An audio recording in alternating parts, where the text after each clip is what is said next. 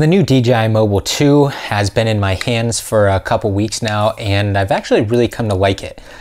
It's of course had some complaints from people saying it feels cheap, or it's missing things, buttons are wrong, that sort of thing. But I actually really enjoy it. First off, let's start with the build quality. It is really plasticky. In fact, everything on it is plastic. It doesn't feel super high end, but it's 129 bucks. So I don't know what sort of crazy high-end thing that you're expecting to have, but for 129 bucks, this thing is solid. It's awesome. I'm concerned about breaking it, but I'm not going to be devastated if I do. Just overall, it seems like a really good stabilizer for your phone. So over the last couple weeks with my testing, I've found things that I like about it and things that I don't like. Starting off with things that I don't like, I'm sort of disappointed that they've changed some of the button layout and everything, but if you're new to having a stabilizer for a phone, that's not going to be something that bothers you. Secondly is it makes it tough to add accessories onto here. I'm probably going to try to figure out how to mount hot shoes or other mounts on here, so that way I'll be able to add on microphones and lights easily. Right now there's not really anywhere to stick stuff into and use. One thing that I have thought of is getting kind of like a dummy USB plug to have on there, so that way I could have something right on the front, but we'll find out later when I start messing around with that. But so far I've just been trying to use the stabilizer itself with my phone and basically see what footage I get.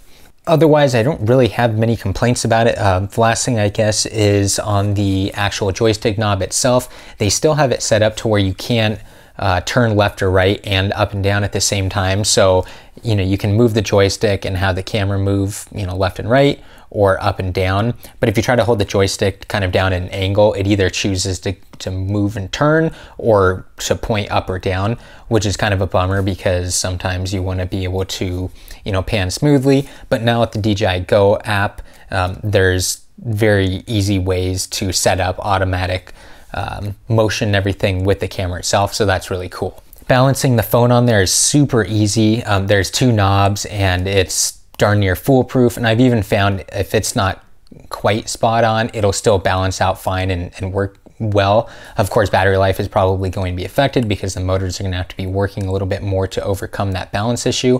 But getting it spot on for balance is really easy to do. And before, my concern was always like, okay, well, if I take this phone out and I put a different case on, or I swap phones, or somebody wants to borrow it, is it going to take 5 minutes of sitting there and messing with it?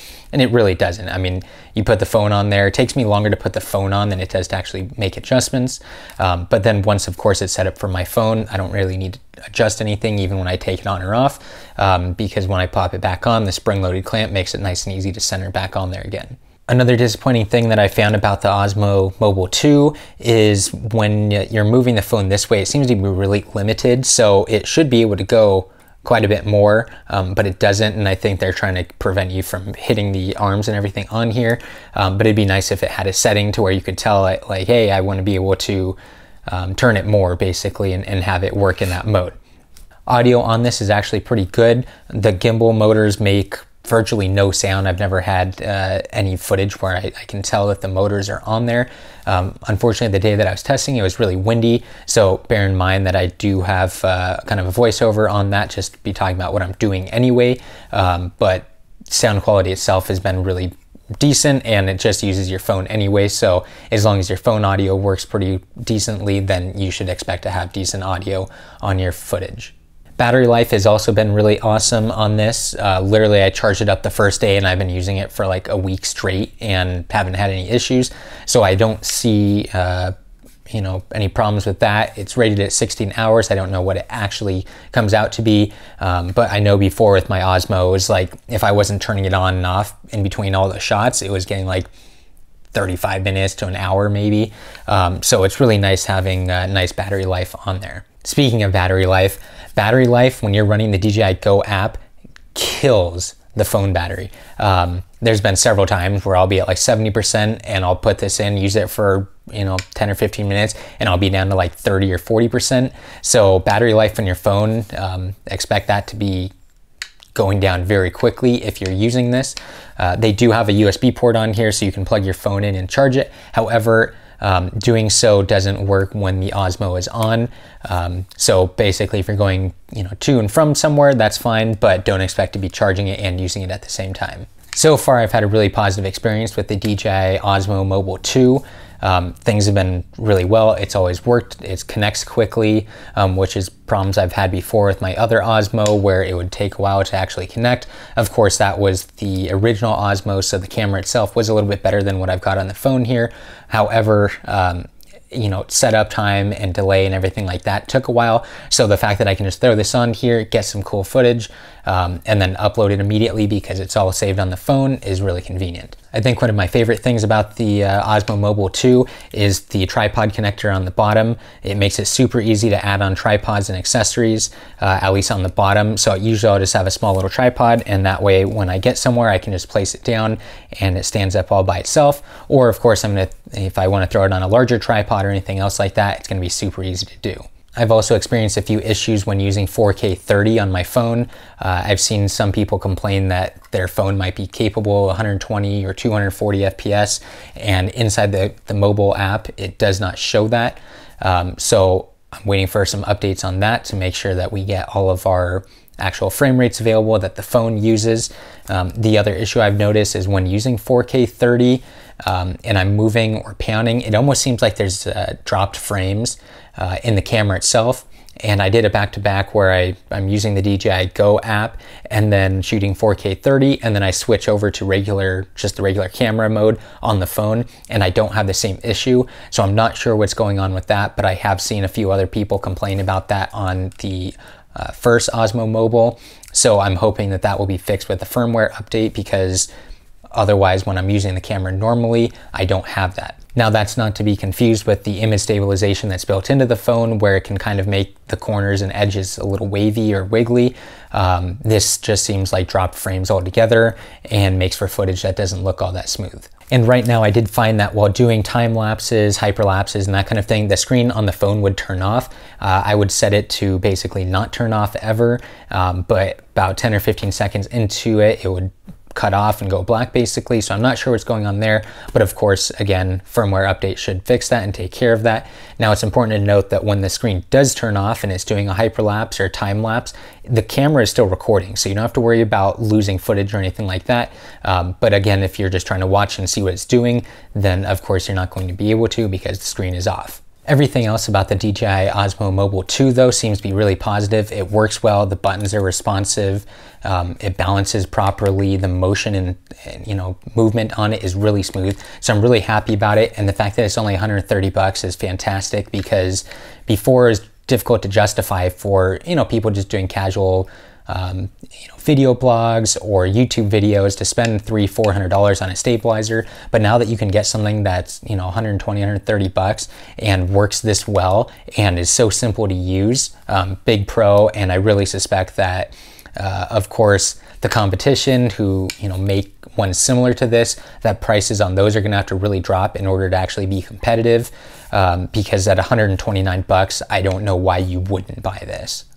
Take a look at some of this footage and let me know what you think. And here's some walking footage of me walking up the hill here, and this is shot in the app, and you can see there's a couple times where it almost skips and it's dropping frames or doing something weird, and it has to do with the app, because if I shoot in 1080 it doesn't do it, or if I switch over and I'm using the regular camera app it doesn't do it either, which I do right here. And you can see that again it doesn't seem to have the frame drop or stuttering. So again, I think it's just gonna have to be or come down to a firmware update. I know I've did a little bit of research and it seemed like other people had that issue before, but I haven't seen that problem come up in a while, so I think that it'll get fixed on the Osmo Mobile 2.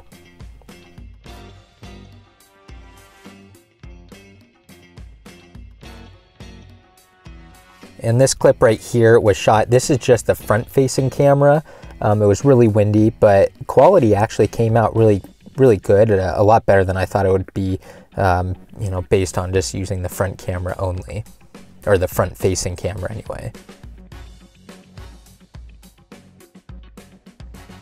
Now, this is another issue that I don't know if it's a problem with actual phone itself and the software, but when I select a different frame rate, when I hit done, it goes back to the main menu, and it does it about half the time, and I think it's because it thinks I'm clicking on the home button, which is right next to done, and it kicks me back to the menu, but I tried to be careful as I could to get that taken care of, not click that, but it still seemed to happen anyway.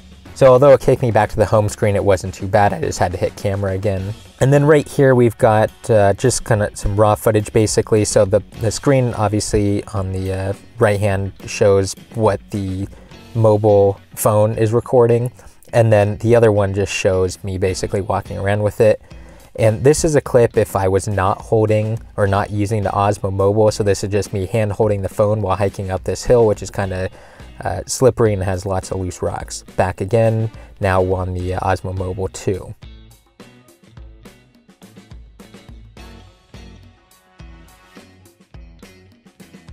And then I also set up a motion lapse here. So basically they make it really easy. So you just point it at your first spot, you tap on the little plus and it saves that spot in that frame. You move it to the next location, wherever you want it to pan over to, and hit the little plus there again, and you can keep adding those on there basically, and then change the setting for how quickly you want it to do so and how long of a motion or kind of a time lapse thing you want, and it'll tell you how long the video will be. This is sped up of course, but then it goes through and it records that video, so there is what you end up with. And this right here is a hyperlapse. So basically you select an item on the screen and it will make sure it always points at it as you walk around. Obviously our flag needs replacing here. So I'm looking forward to testing out and using all the other shot modes on the DJI Osmo Mobile 2. But this kind of wraps it up for the short little review here, but I'm going to be using it a lot more since it's so convenient and gets really awesome footage.